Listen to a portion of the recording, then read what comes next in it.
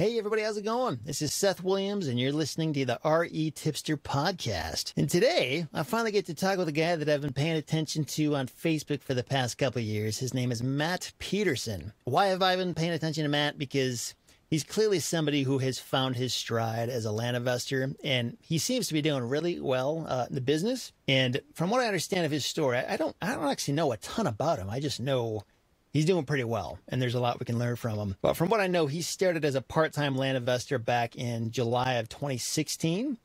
And in his first year, he bought 72 properties and sold 54 of those. Half were for cash and half were on term, so he kind of has experience in both realms. In January 2019, he pulled the plug on his corporate job in project management for a Fortune 20 company.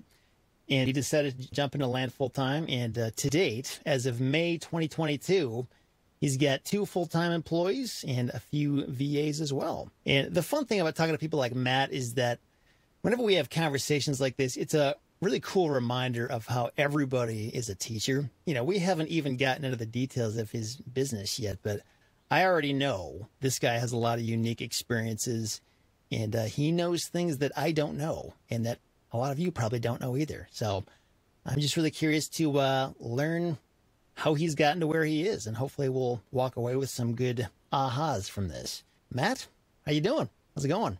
Good, Seth. Thanks for having me. Happy to be here. Awesome. Yeah, glad to have you. First podcast ever, so I'm excited to jump in with you.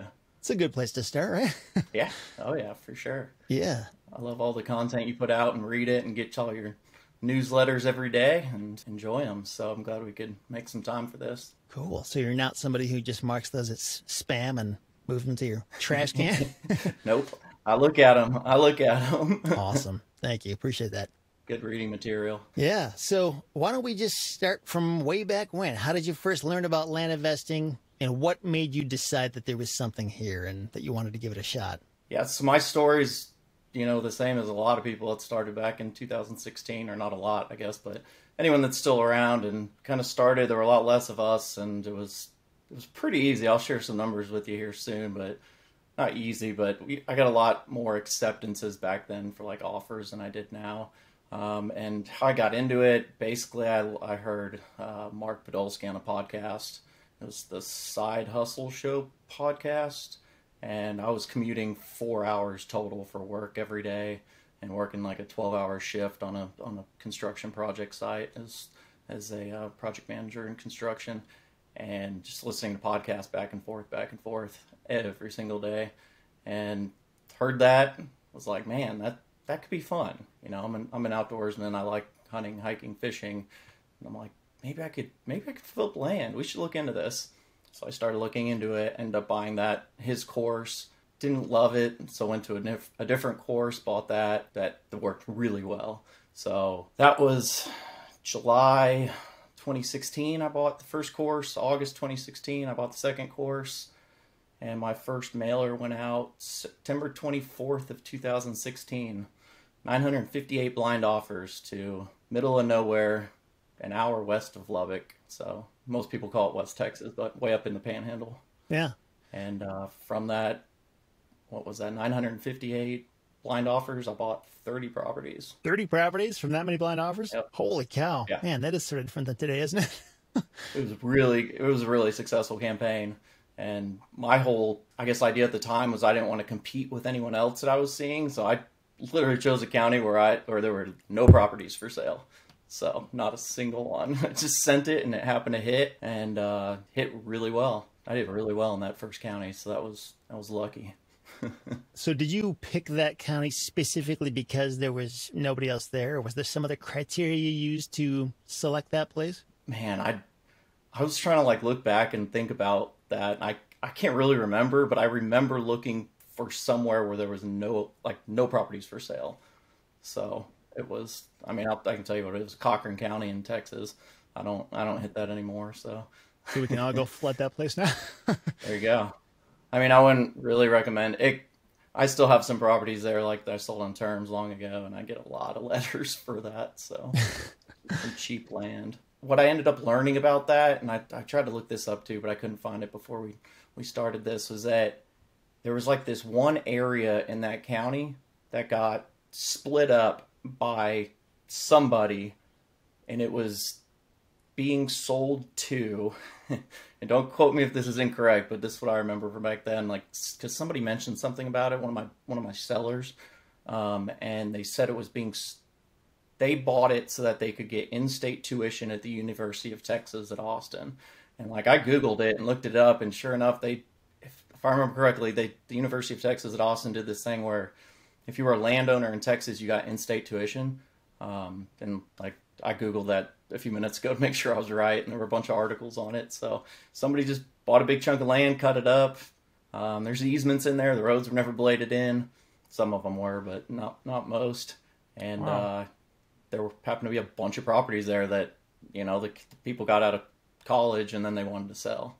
So I just happened to hit them at the right time. So in-state, that basically just means it's a lower tuition because you're an in-state property owner? Cheaper, correct. Yep. Cheaper? Instead of out of state tuition. It's interesting to figure out those little pieces of knowledge, because sometimes that can give you a competitive edge in terms of like why to go to a certain place or like how to market the thing. And I've heard similar stuff from other people in the past, like there are certain foreigners or something like that who there's some benefit they get if they own land in the U.S. versus not. Yep. I'm not even getting into it because I don't even understand all the details, but yeah, there's stuff like that where it's, I don't know, kind of gives you a new angle you can work.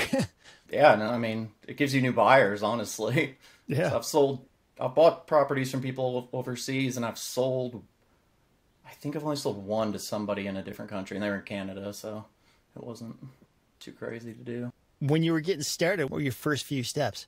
Started with RealQuest, and now I use DataTree, just because I think DataTree has a lot more features and functions, and you can sort and whittle down to a lot better of a group for what I do now. So RealQuest is still good, and for a while there, I used both of them. I'd plug both data points into each of these and then see what the results were, because some counties were better than others in DataTree, and some were better than others in RealQuest. It's good to have a couple different sources. You can kind of cross-check them back and forth, and I don't think there really is a data service that nails everything perfectly. Sometimes you're going to see gaps or holes or just quirks about how one works, so it's nice to have a backup if you can justify the expense. Yeah, you just have to analyze every single time you pull data, and that's what I do it all myself still, so it's not quick. I probably do it in like 30 minutes or so just to make sure I have exactly what I'm wanting. Buying, 72 properties your first year? That's a lot for a first year. What kind of volume are you doing today? Is it similar or higher than that, or? It's honestly a little lower than that because I'm doing bigger properties, but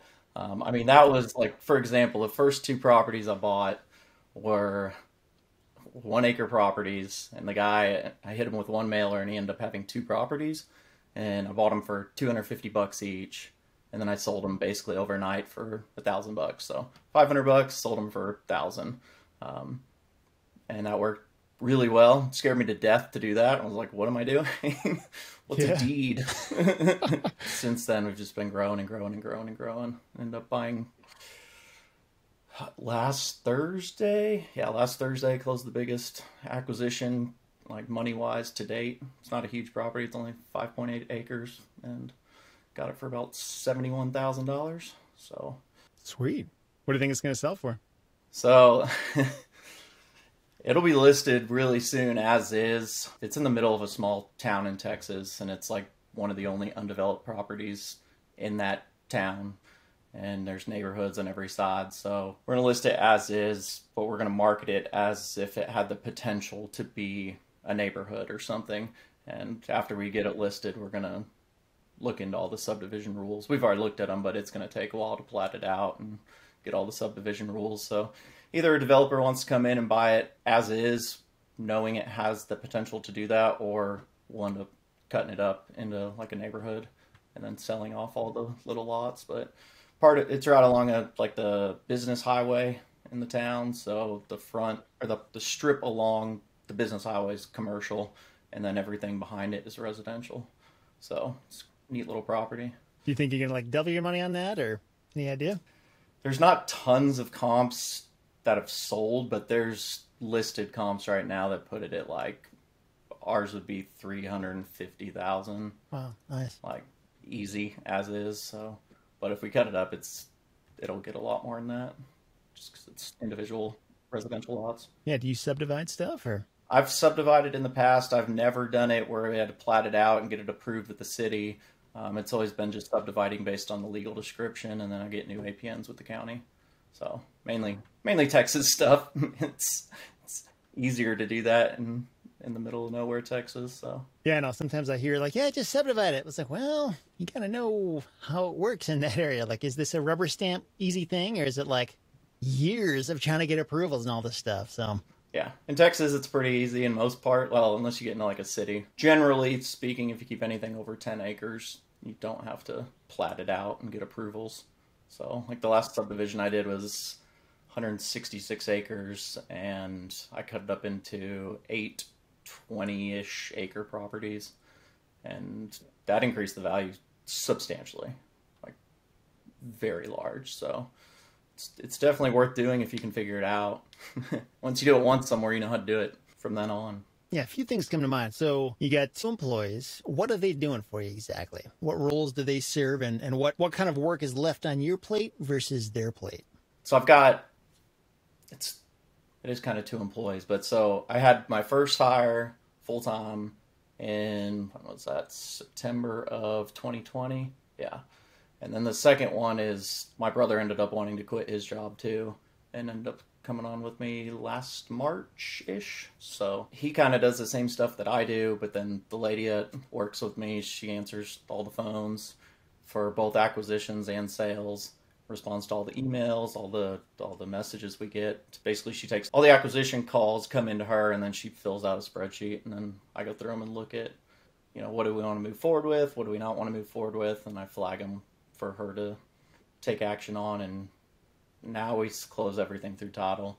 Like I don't do any self closes anymore, so it's all going through title companies. So it's just a standard purchase agreement, 1-page purchase agreement we have that she fills out, sends it to them on DocuSign, and then it comes to me on DocuSign, and then off to the title company. And then once we get that, we're still selling in-house as well. So I haven't broken into using realtors or brokers much at all yet.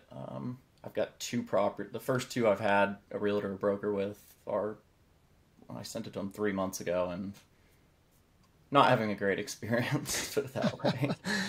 Yeah, that happens sometimes. I know there's different ways you can sort of seek out those land specialized agents and that kind of stuff, but I don't know. Even then, it's kind of like hiring people, like you can do your best at trying to find good qualified people, but you don't really know until you just jump in and see what they can do. And sometimes they can't do a whole lot. I would love to find some good agents, good land agents, because I would definitely do it. But this one, I sent 2 properties to this broker, and the listing wasn't, I couldn't find the listing anywhere, and I'd look on their website and dig and dig and dig, and I had it professionally drone and gave them the drone footage, and they had 1 fake photo of it. And last week I gave them a call and told them we need to up this game a little bit.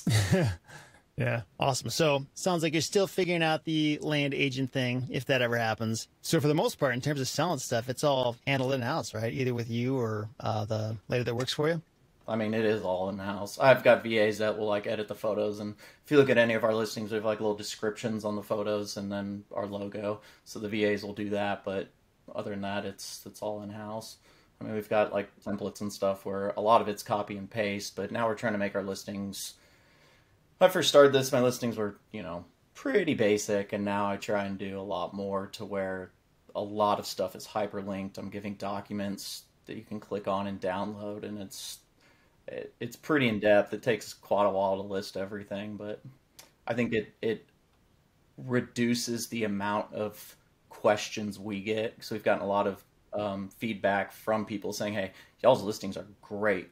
I love, whenever I see a for sale sign, it doesn't have a price on it, I'm like, why? Why would we want to do that? And so we put everything on there that we can, and it helps reduce the call volume on the sales side. What listing websites are you finding get the most traction for you? Does it kind of vary depending on the market, or is there a standby where it's yes, it's always got to go here. This is where most of the sales come from. Is there such a thing? We use land.com for pretty much everything, and got a signature membership and can do 30 properties on there. But I've got 8 to list this week, so I've got something 15 50 properties in inventory right now. And so we just kind of rotate them through that 30 listing category. I put it everywhere else too. Facebook Marketplace, started using land listings some, but when I look at where the traffic comes from like to our website, land listings is at the bottom still. They're definitely growing, but it's, I guess, not as popular as land.com still, or Lands of America or Landwatch, since they own all of those. But I think most qualified buyers come from Lands of America and Landwatch. Yeah, gotcha. Or Land and Farm. It sounds like you've got your stuff figured out in terms of putting together good listings. When it comes to photos and that kind of thing, what's your best system for that? Like, are you just doing Craigslist postings for local photographers, or finding them somewhere else, or what's your best solution? I know sometimes that's a hassle to, I don't know, just get reliable people who can actually do a good job. Yeah, I mean, a lot of times in all the land groups now, like yours and all the other ones on Facebook, you can just search for the keyword, like whatever state or county you're looking for, and put drone in there also, and find them that way. Droners.io, post a lot of things to there. But generally, if it's a new area, I usually use Droners.io. If I can't find anyone like online that looks like they actually do land stuff like in that area, or land photography in that area. And once I get a good one in an area, then I keep going back to them, because they know what I want, I know what they can do, and it's easier. Do you just hire a drone photographer to get pictures from the air and that's it? Or do you get like pictures from the ground as well? Or 90% of our buyers comment on they love the drone footage and they want it after they purchase a property so that they can have all of it. And for all of our droning, I've created a write-up through over the years. It's changed and I add to, but it's basically, hey, here's everything I want.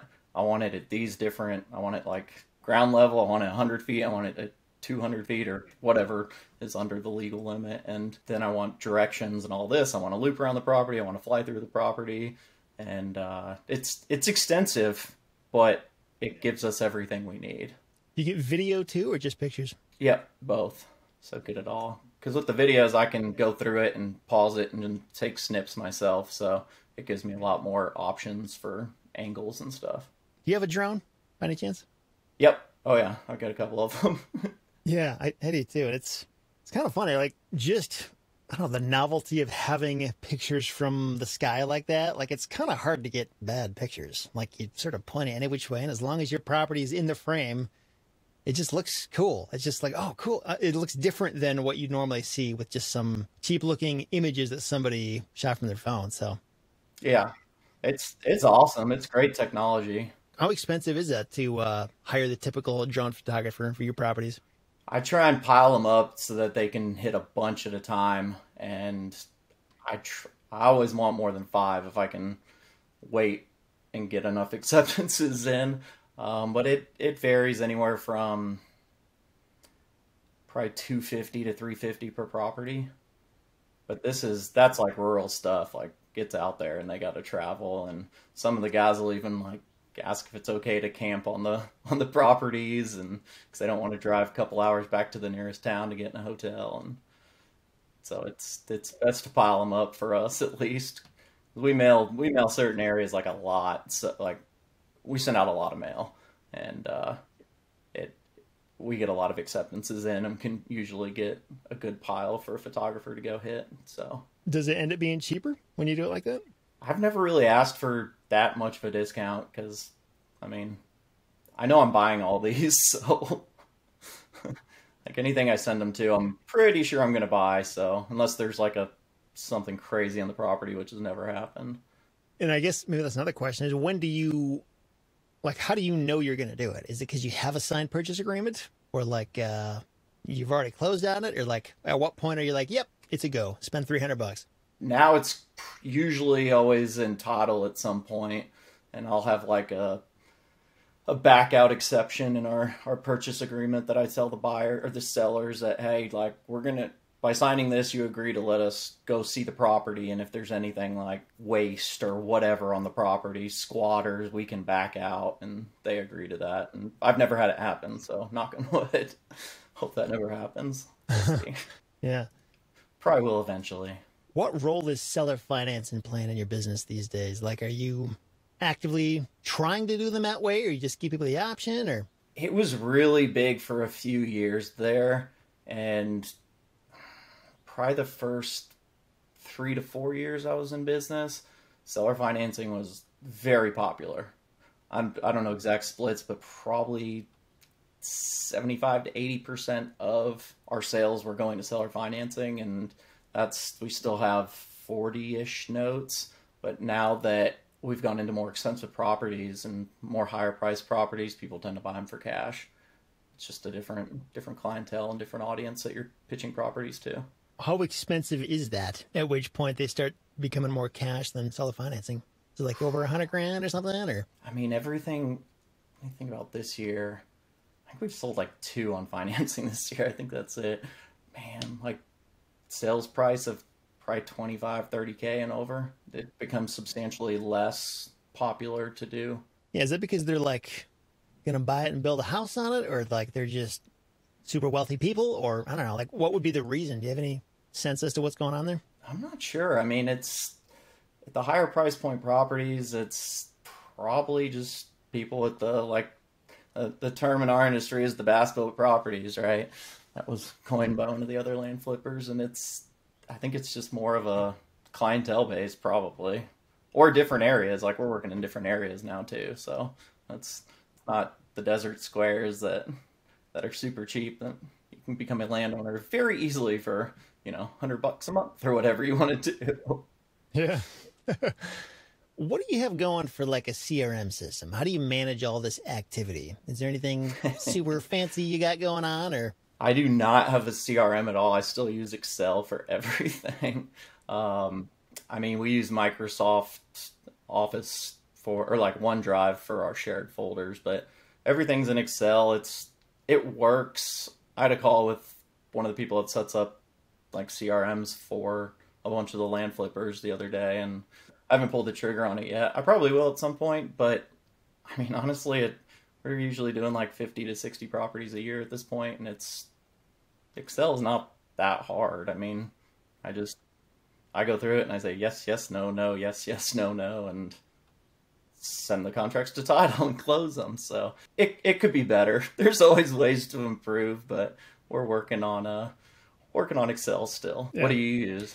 Yeah, I'm the same way, honestly. I think it's just because I'm not doing crazy volume. So like, I don't know, the need just isn't there. And I mean, yeah, it's kind of like you said, like it could be better. It's not like it's perfect or anything, but like, I get it. I don't need training to figure out how to use Excel. It's just there. I know the formulas. I know how to make different spreadsheets talk to each other and all this stuff. And it's just easy from a training standpoint. And there's CRM systems where like it literally takes weeks just to figure out how to use the thing. And if you're doing like, 50 deals a month or something, like, I get it. Like it can totally make sense. And if you've got like a bunch of different team members involved, and I totally think there's a time and a place for that. And there's also different like CRM systems that aren't even really CRM. Like they might handle one stage of the process, but not everything from start to finish. So yeah, I don't know that there's like one correct answer for everybody, but for the way my business currently works, I just don't really need it, but I can see how some folks would. So it kind of sounds like you're almost on the line, like you can make this business explode very quickly if you want to, but I think it depends on, like for me personally, I don't know if I want that large of a business. Like, do I want to handle all that? Like, I'm very comfortable where I'm at. What I want to do, and for, like you said, like 50 deals a month, instead of doing that volume, can I just go up in price point and do 5 deals a month for much, much, much more expensive properties? Or can I buy 5 subdivided deals and cut them up into, whatever every month, or even every year? You can do 5 a year and do very well still. And there's some guys doing that in this game.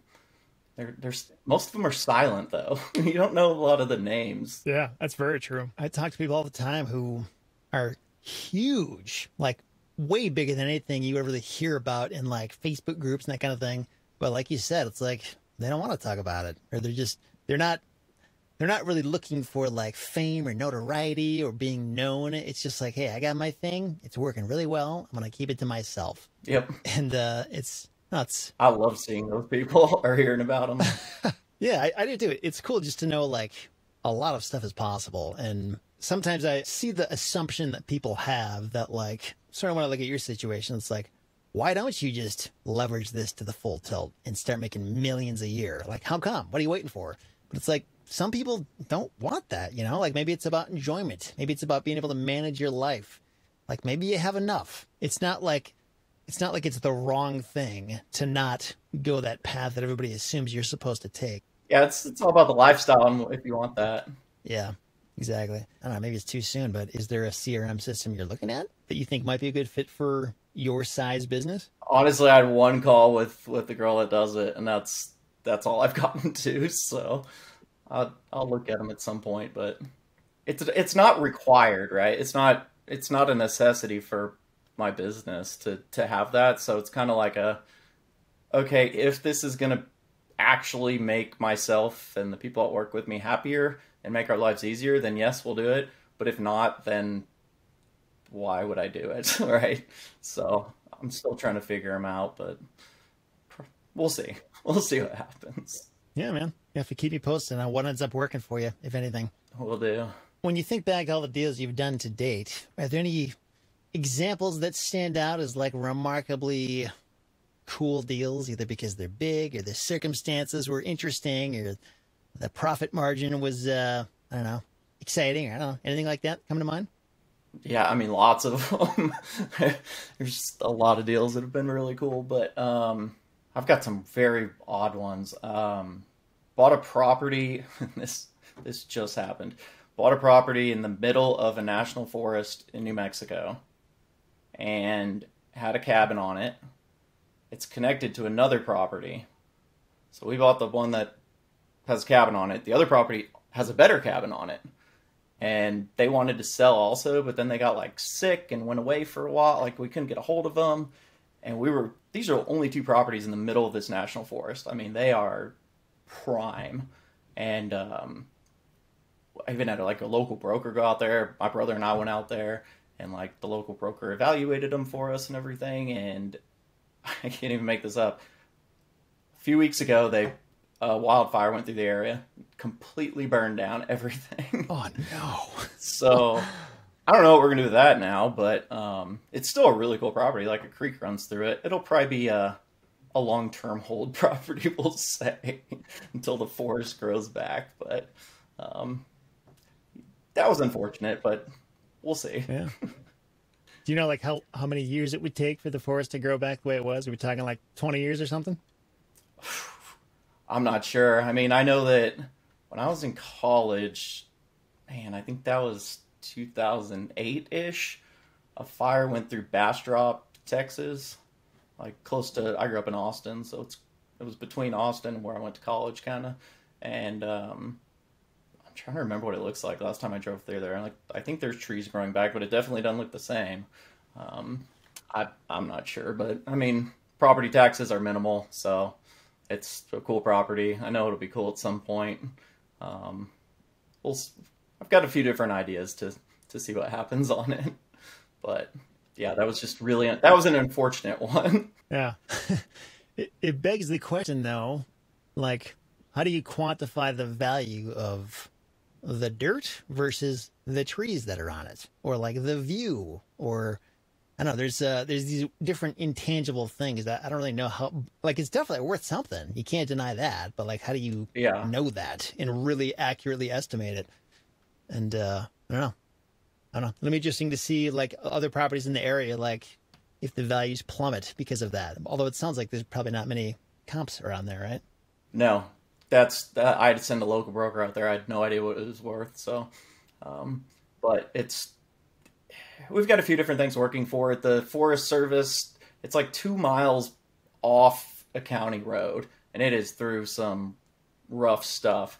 And it's through national forests. So the Forest Service was supposed to be issuing us like an official legal easement to use that road, and they gave us the codes for all the gates already. And then we've also applied for elk tags for that property. Should be hearing about those in June. So coming up here in a few weeks. And if we get those, we might be able to work some other angles, like local hunting guides, or I don't know.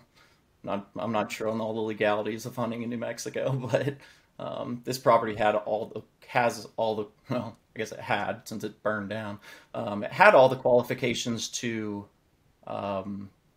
be able to apply for the permit, and then I think it's like a drawing system, so we had to wait for the drawing to happen, and that was supposed to happen mid-May, and we're supposed to hear by mid-June whether we get an elk tag or not. So I don't know what the fire does to that though. There's not vegetation there anymore. Hey, what is an elk tag? It's just for like hunting, it's a hunting license basically, but you need a tag, state issued tag, in order to hunt the elk. So I've never done it in New Mexico, so I'm not sure the exact laws. I read through them and applied, but I'm not sure if we'll get it yet or not. You mentioned earlier that you send out a lot of mail. So what is a lot of mail? Last year, so 2021, sent out 108,000 blind offers. And we bought 64 properties from that. Cool. And that was targeting like higher end, larger, more valuable properties?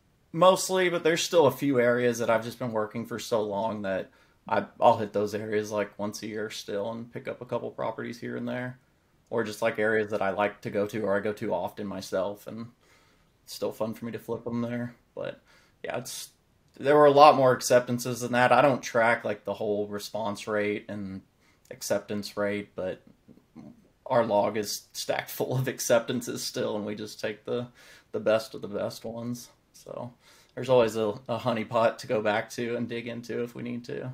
But it sounds like the acceptance rate has clearly gone down from what it was when you started, right? When you sent out less than 1,000, you got 30 deals out of that. So yeah, kind of a different world. Oh yeah. Would you say those are different caliber properties though? The when you started versus what you're going after now? Yeah, I mean, especially at the very beginning where I was buying them for $100 to $250 for an acre in the middle of nowhere, West Texas, and now the price point is much higher for the acquisition. So yeah, it's a higher caliber property for sure. It sounds though, I've heard a similar sentiment from other people who are similar to you and, are making some pretty good money from the land businesses. Mm-hmm. Yeah, kind of like we said, they're not like obsessing over response rates it's like just blast out a ton of mail and something's going to happen. And it does. So, yep. But they're not like paralyzed by, oh no, like the percentages changed, everything's broken, I can't do this anymore. Like they're just keep the wheels going and it'll keep happening. Yeah. I've found that I've never tracked that because I'm like, that's a pain. Like, what? It's just that's not going to work for me. And instead, I'll keep X amount of dollars of acquisition dollars in the pipeline at all times. So we'll have, it's a couple $100,000 in the pipeline at all times, just so we know, yes, there's properties that's coming up that'll close every month for us. And that's a lot easier than tracking the acceptance rates and all that. It's like, okay, we know we're good. Like, we'll be all right if we keep this much coming in. On that, so that makes me think of a good question that I think a lot of full-time land investors and even people who want to do this, a question that a lot of us kind of struggle with is, how do you decide how much money to like take out of your business to live on or buy a car or do whatever you want to do versus saving all of it and plowing it back into your business? Is there some ratio you're paying attention to? Or because like you really could indefinitely do that, like never take money out, because you can always justify needing more cash to buy more properties. But like, where do you draw the line? So I didn't pay myself anything until I started in Q4 of last year. So I started paying myself like 6 months ago. I rolled everything back into the business, every single penny. Just rolled it back into the business so that it could keep growing and growing and growing. And it's worked really well. Now I don't like have a set payment for myself. I take enough to live off of, obviously, but then now anytime we have like a big cash sale or something like that, I'll take X% off that. That varies based on, my personal expenses. Do I have something coming up I need money for? Do I not? If I don't need it if I have enough to live on for whatever I'm doing at that moment in time, then I'll just roll it back into the business. I think it compounds a lot quicker, right? Because that's like, I don't take loans. I finance all the stuff myself. So it's a lot easier to grow if I have more money in the business. You went full time in 2019, right? So how were you getting money from then until 6 months ago when you started paying yourself? I had a bunch of savings myself, and I've got a rental house that I rent out that gives me good income every month. So Gotcha.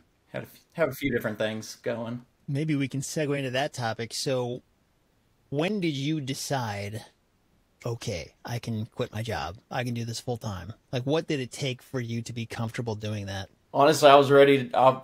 I proved the concept at first. So end of 2016, I was still kind of. Well, I was very new, but I'd proved the concept. And then end of 2017, we'll say the first full year that I was actually mailing a lot. A lot. It was like 1,000 a month. It wasn't very many. I had made nearly 3 times what I was getting paid at my corporate job. So I was ready to bounce. That time, that was end of 2017, but just wanted to keep doing it on the side for a while, and had some good things going at the corporate job, and could do it nights and could do land nights and weekends, and held out 2 more years, and then it was the concept was really proven. And I mean, at that point, that was what, 17, 18, 19, 3 years in. Yeah, 3 years in. So it was a no-brainer at that point. I was costing myself money to not be full-time. I did a very similar thing where like I could have quit a lot sooner than I did. But for me anyway, I can't speak for you, but for me, I think I was like scared. Like, what if this stops working? Or what if there's a dry spell? Or what if, I don't know, something goes wrong? And even though the job was making a lot less, it just, for some weird reason, it felt more secure when it was honestly costing me a lot. It was a huge bottleneck keeping me from doing a lot of stuff that I could have made a lot more money from. It just took me forever to finally get comfortable enough to make the leap. Yeah. Was that a similar thing for you where it was like a security blanket, or was there another reason like benefits or trying to save up more cash for when I do pull the plug or something like that? Yeah, I mean, I knew what I wanted to do. Like, I wanted to take this full time, but I didn't want to do it too soon. And yeah, since I was reinvesting everything into the business and continued to do that for a while, I wanted to save up, the cash to live on for a while before I'd have to start paying myself. And I guess I've never been scared on like the downtime, like if this ever stops working, because it's always worked. Like, everything sells, everything always sells. And if not, you can do something else with it. Like, kind of a lot of your podcasts and stuff talked about Airbnbs and nightly rentals and tip camp. I mean, you could do so many things with these properties, storage units, billboards, whatever. So um, it's I think if something's not selling, you're just not looking at it from the correct way, I guess, if that makes sense. Like, instead of just trying to sell the land, what else can you do for it? Or if you're not offering seller financing, offer it. Because that opens up your buyer pool to a lot more people. Have you had any properties that like didn't pan out well? Where like, oh, I shouldn't have bought that one. Where you either lost money or broke even, or have you always done really well on everything? We haven't lost money on any property. So we've had a lot of weird situations. Just closed a odd one in New Mexico, another one in New Mexico, that sold on terms. The guy was paying for a long time, ended up moving his whole family to the property in like travel trailers or something, and then he vanished. The guy owning the property next to it calls us out of the blue and says he's been paying those payments to us the whole time. And I'm like, okay, do you have proof? And he goes, no, but they already deeded the property to me. And I'm like, I hold a lien on the property, so like, you need to pay me off still. And it got a little hairy there, and I ended up having to hire an attorney to deal with his attorney, we'll say. And but we still came out on top. It just took a while.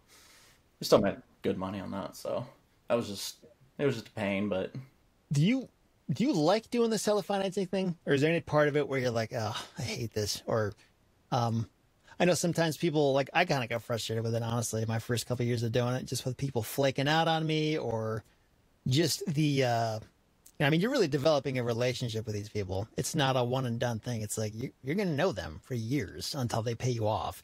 And it gets even more annoying when they don't do what they say they're going to do. So Is that ever been a problem or an annoyance to you, or are you just kind of, you're totally content and happy with to deal with that?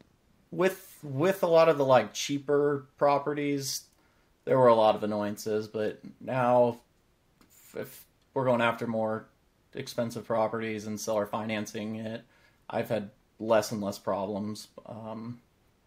So far, everyone that's defaulted or something, we've been able to work out a deal. And like for COVID hits and so many people lose their jobs and like people stop paying. So I reach out to them and I change their terms and it's like many of my customers. So what can you afford like to pay me monthly? We'll change it for a while just so we can keep going. Right. And then we can revisit this again when you get another job or whenever this weird pandemic thing we're going through is over. Right. So, I've never not been able to work anything out with people. But it's not really, I love the cash deals, but terms deals, honestly, since they're automatic, most of the time, I'd probably say 85% of the time they're fine for us. How are you collecting payments and managing all that stuff? GeekPay. You using like Actum or the Stripe, or taking credit card payments or ACH, or what's working for you? So we have Actum and Stripe. The monthly payments are Actum. Like deposits and down payments are Stripe. Have you found that one or the other is more reliable in terms of people paying? Like, I've heard this thing, and I can see some rationale behind it, that using ACH payment is more reliable, even more reliable than having multiple sources of credit card payment, because it's their actual bank account. Like, it's easier to just cancel a credit card and be done. But when you got their bank account, it's like, that's everything. Have you seen any trends with that, or? So we only take the monthly payments with ACHs, so I'm not sure about. That's all you know? Yeah. You know what your default rate is or anything? Like, how often do people miss payments or stop paying? I mean, during COVID, it got weird there for a little bit, but yeah, if we take that year out, it's probably 15% default rate ish in that area. It's not too bad. It's not too bad, but I think a lot of it's like contacting the people that are having problems paying and saying, hey, I get it. Like, you're at a hard point in your life, whatever's happening, and saying, what can you afford? And then just change their terms. And that's a lot easier than, is it like if we're getting our money back very quickly, typically on terms deals, it's a lot easier than having to like go through the default process. Because I don't use land contracts anymore. I close like a bank would on your house. So like everything's recorded. Yep. Yeah. So do you think you want to do land flipping indefinitely, or is there some like a destination that you're headed towards? Like, do you want to, I don't know, evolve into a different type of real estate or business? And I don't know, what's your 5 and 10-year plan, if you have one? Probably just, I mean, keep growing this, but not, I don't know how much bigger it needs to get at this point. Like, pretty comfortable. My whole team's very comfortable. We could 10x this pretty quickly, honestly. But I don't really know if we need to. Just moving into like bigger property types and more things that we're gonna like either do subdivisions on or build houses on or put storage units on, and just creating different types of income that'll, like what you said earlier, like, will land ever not work? Well, if land ever doesn't work and you've got a couple properties with storage units on them, got a couple hundred storage units, people always need to store stuff. So just having like different streams of income. So now I'm looking at every property that we acquire in a different light of not just flipping it, not just flipping the land, but saying, hey, okay, what else could this be used for? And does this make sense? And if it makes sense, I haven't pulled the trigger on it, but I personally hold a bunch of our properties that I know other things could go on. I just haven't worked on those projects yet. So like Airbnbs in certain areas are huge, and I know that I can put cabins on properties and rent them out very easily and make a lot of money through Airbnbs, which that can be an option in the future, but I haven't done that yet. In time, probably. I know, it's one of those things where it's like, I don't doubt you. I'm sure that's correct. But it's also like a whole other business you got to get into. Yeah. It's like, we're going to find the time to do that, plus land. Yeah. It's not easy. I did the campsite rentals. I still do some campsite rentals, but it is do you? A lot of work. Like, just dealing with the people. 'Cause this is like rural properties. They're in the middle of nowhere, and it is a lot of work for not as much return on investment. Are you referring to like the hip camp type thing? Is that what you mean? I've got them on Airbnb, but yeah, it's hip camp basically. It's the same concept. It's just a campsite on Airbnb. Well, let's talk about that. What is the what are the hassles? Do people like trash your property or something, or what's the difficulty? It's just so rural, and there's no cell service out there that if they don't look at all my maps and like download them offline, they can have problems getting there, and people have to like drive an hour and a half back to the nearest town to call me, and it's kind of a pain.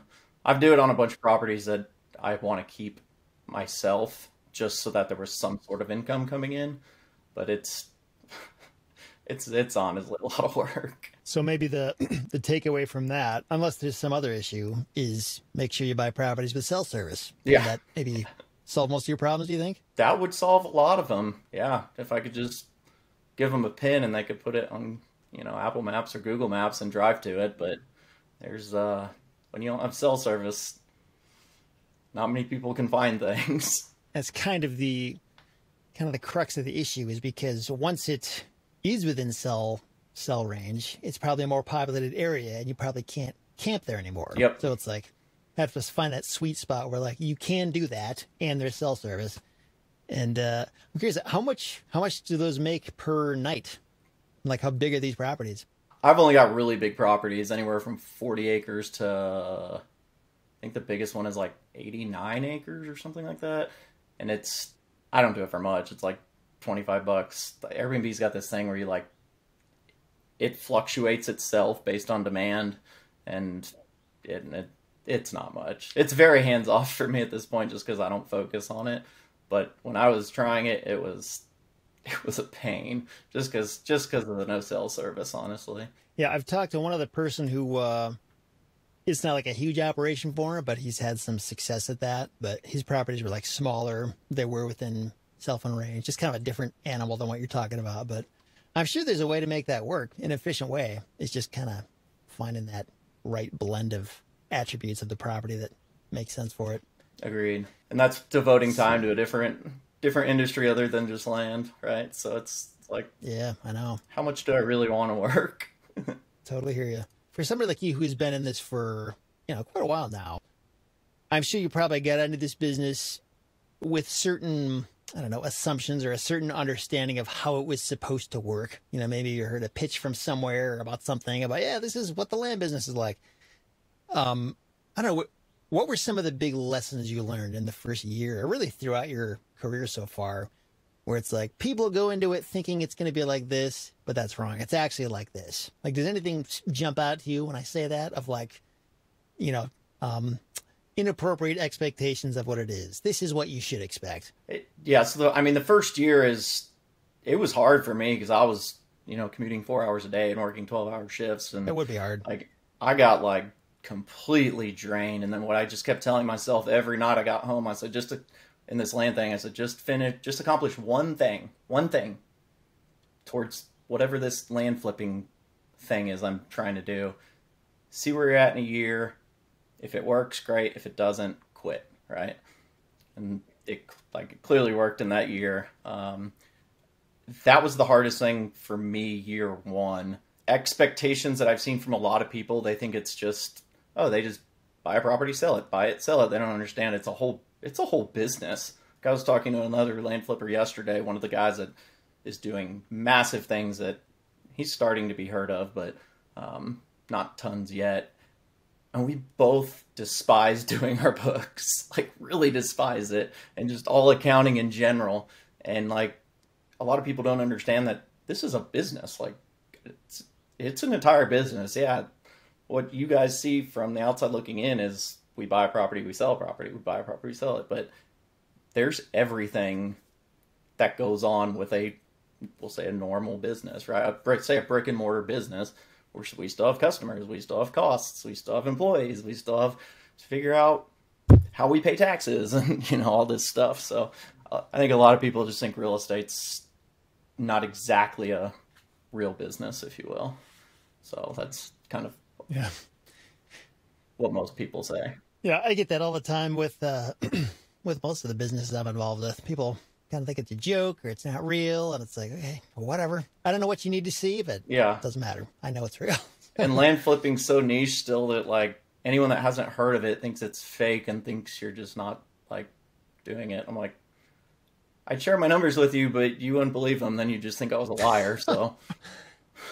Did I hear right that you fund people's land deals too? Yep. I thought I saw something on your website about how you, how much have you done that? Is it like a common thing or just like once in a blue moon, you'll fund somebody else's deals? Not tons. I get a bunch of properties submitted to me that just aren't, I'm not interested in, or they're too small or whatever. But I've got a couple people that I've provided funding to for, it's not tons of properties. It's a couple properties, and then they make enough to where they do it themselves. So if I have the cash handy, then I'm happy to fund deals for sure. Is there like a certain split you expect with the people that you work with, or how do you figure out the terms of all that?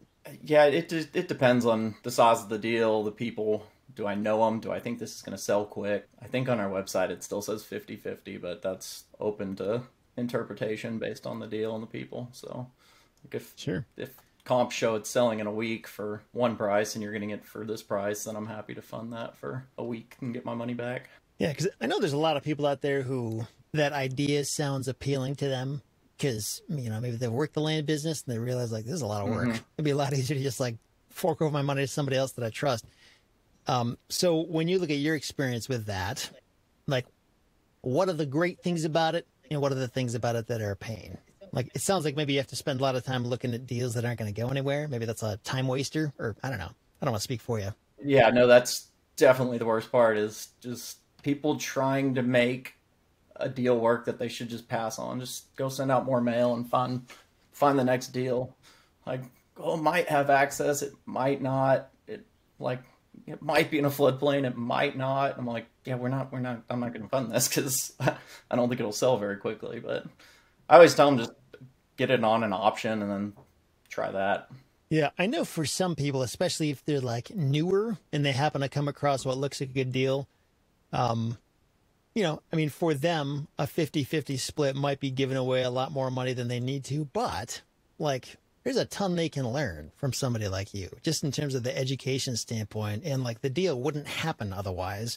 So I don't know. It sounds like it could be a good fit depending on the deal and the person and all this stuff. But yeah, I mean, especially for new people, because I share a lot of my stuff with newer people and that I fund deals for. So do you want to like pursue that in a big way going forward? Or is it just kind of No, I threw it up on the website just so it'd be there and kind of promote it every now and then, but not really. Gotcha.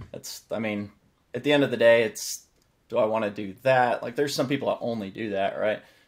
Or do I just want to send out more mail and then it's only my deal and then more profits for me? It's more work, but if you got the right team in place like we do now, finally, then I'd rather take my own deals, but yeah, I mean, it makes sense, obviously. Yeah, it's always it's a weird thing to try to figure out the right balance for that because, yeah, I know partnering can certainly allow you to do things you'd never be able to do otherwise, but like you're giving up control too. Yeah, it's like how much do you want to give up versus control all yourself? I don't really know the right answer, but I also struggle with figuring out the right balance on that. No, I definitely entertain funding deals, but it's definitely not our main business line. It's more of a shiny object syndrome thing, like when people started deal funding a lot, like for land, like land flippers doing it. I was like, ooh, that sounds fun. I should do that too. So, what's the next thing? You're not going to know if it works until you try it, right? Yep. Yeah. If somebody is listening to this or watching this and they see where you're at and they're like, man, I really want to get to where Matt is. Like, I envy his position in life. What would you tell them? Or somebody who's like maybe thinking about toying around with the land business, but they don't know if it's legit. They don't know if they can do it. I don't know. Does any thoughts come to mind in terms of what you would say to them? I think the quickest and best way to do it is to find whatever program it is that's proven successful, and, you know, don't just find one online, but find people that, like, say, find someone on Facebook that's taken that program. Say, like, your program, for example. I haven't personally taken it, but I've heard a lot of good things. So take that program and just do that and just follow the steps. Don't deviate from it. don't do what I did and pick a random county in the middle of nowhere to just mail. I got very lucky on that one, but like follow the steps in a proven program. Once it proves successful to you, then deviate from that and make your own thing up. Because I've taught a few friends how to do this over the years, and the ones that are successful listened to what I was doing, so it's working for me. And the ones that weren't, they tried to do their own thing, and it didn't work. So, like, they didn't understand the business yet, and so deviating from my business plan that's proven now was not good for them, we'll say. Yeah, that's another interesting thing, because, like, deviations are probably appropriate for everything at some point. Like, once you have a good handle on it, you know what you're doing, but you don't do it too soon, because, you don't know. It's like, is there a reason to deviate or not? Like, do you really know what you're doing? So, I don't know. I think once you know the land flipping business, then make it your own for sure. You'll find these little niche areas where you're just really good at flipping land in that area for whatever reason, and other people aren't. Like I've got many areas like that now that I get dozens of letters every week from land flippers, just blind offers, range offers, neutral letters, just postcards, you name it. And for whatever reason, I can keep mailing those places, and I keep getting deals. So. That was actually the first time you ever got on my radar was because I got one of your blind offers. Did you know that? Back in 2017, it was New Mexico, and I saw Matt Peterson. I was like, I'm going to look this guy up and see who. That was like one of the first times, because prior to that, like I hadn't really started getting many offers from other people, and I felt like that's kind of when it started happening more and more. And anyway, you were one of the first people that I got one from. That was in the early days, because that was like. That wasn't even a company. That was just a website. Yeah, I don't remember exactly what, any specifics. I just remember your name and looking you up. It's like, yeah. I can see this guy here on Facebook. Man, yeah, that was early days. Yeah, man. At the end of a lot of our interviews, we like to kind of ask some questions that aren't necessarily related to the land business or real estate, but just kind of figure out more about who you are and how you operate. So, question number 1, what is your biggest fear? I don't want to... It used to be failing, but I don't think it's failing anymore. Like, just not being... Man, I don't know. What is my biggest fear? Man, now with employees, it's honestly like, if my business failed, so I guess it might still be a sort of failure. If my business were to fail, now they have to go get other jobs. And that would suck. Like it was very hard for me to hire my first employee, and it took me a long time to pull that trigger. And after I did, it was a no-brainer. Like, it's been phenomenal. But since she's like one of my really good friends too, if my business failed, then I knew that she would have to go find another job, and she's got a husband and 2 kids, and like, I didn't want that to happen, and that haunted me for like months and months and months. But then what I realized is, man, this just exponentially improved my business. And yeah, hiring your first person is scary, like it really is. So I didn't know how to do that, but once I got her on board and up and running, it's been phenomenal. So I think business-wise is failing. Or my biggest fear business-wise is failing, like, the company, so that I don't care if I have to go get another job, but for other people to have to go get other jobs too, that would hurt. That'd be bad. Yeah, it's an interesting thing how, because I have similar stuff where it's like, just the idea of failure. It feels like this, I don't know, final judgment. Like, you are, insufficient as a person. Like, that's why this happens, because you're no good and you're a loser and all this stuff.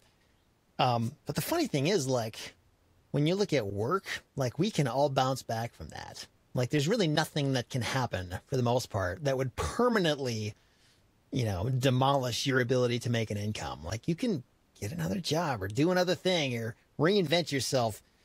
So I don't know. It's weird that I put so much emphasis on that, but it's like, I know it's not the end, like, if something were to happen, I could get back up from that. It would be painful, but it's not the end of the world.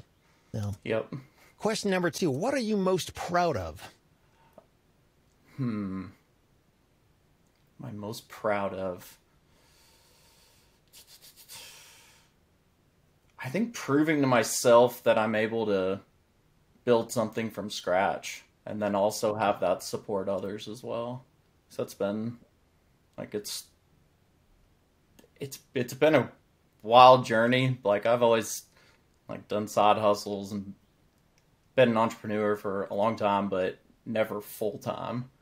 And being able to not only survive doing something I built from scratch, I took no investments, I took no outside funding at all, and I never have. And then also have that provide for other people and other families as well, where they get to work from home. They don't have schedules. I don't check in on them every day. They don't have hours. Like they know their job. This is what they need to do. And other than that, they're pretty free. And being able to provide for their families in that sense has been really fulfilling, I'd say. I know what you mean. It really is a beautiful thing when you think about like you get to be free and do something you enjoy and make good money at it, and you get to spread the joy and the wealth, so to speak, to other people who also get to do a good job and Yep. not hate their lives. I mean, there's so many people out there who hate what they're doing. Like I've been there. It's a miserable place to be. Yeah, and to know that you're able to be the source of that kind of good thing for somebody else in the world and enjoy it yourself, like that's a huge, huge deal. Yeah. I got lucky in my first hire is that in my last corporate job, she was in document control and was on all my projects and doing document control for us. And so she saw me building this company over the years and said, "You can leave, but just take me with you." And so I finally got that. I finally got to do that, and I didn't have to hire somebody completely random or that I don't know. I already know this person, and I already know how she works, and it's been really good. So definitely got lucky there. Yeah, that's awesome, man. So final question. Let's pretend you just got wired $100 million to your bank account and you're not allowed to stay on your current career path. So you can't do land anymore. You can't do real estate. You're out. But you can do anything else you want for the rest of your life. What would you do? Huh. I can't do land. I can't do real estate. I would probably...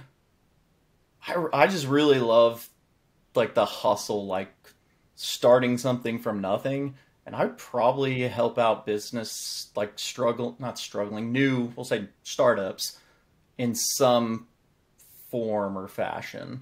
I mean, obviously capital, but I don't know what those businesses would be. I've gone to like some pitch days and stuff where it's kind of like we'll say Shark Tank, since everyone knows what Shark Tank is, right? But people are pitching for money to investors basically for startups, and I think those are really fun to like go watch. And I wouldn't just want to give them money because like I want to be involved, and I think it's really fun to build companies from scratch. That's probably what I would do, because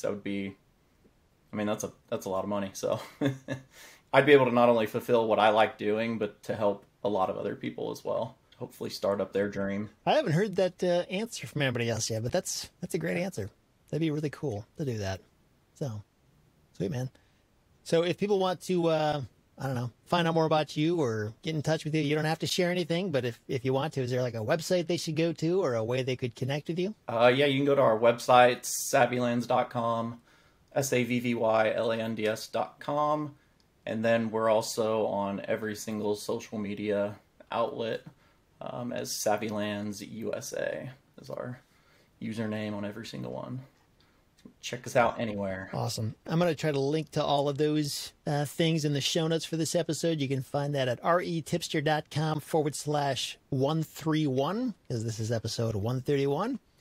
And Matt, thanks a lot for talking with me. Yep. I've been trying to get you on this podcast for a while. I'm glad we could finally do this. I could finally learn more about you. So thanks for coming on. Yeah, no, I appreciate it. It's been fun. Thanks for having me on. You bet.